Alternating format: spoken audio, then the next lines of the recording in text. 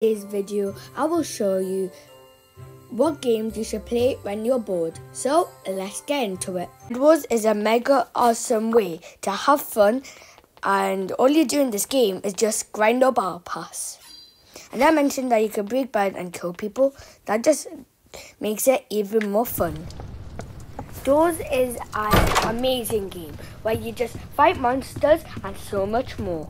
The main objective is just to, get to door 100. I wish you good luck. Now for the next one is called Doom Spare Brick Battle. Is a game with one objective to kill people, and you're on 4 teams.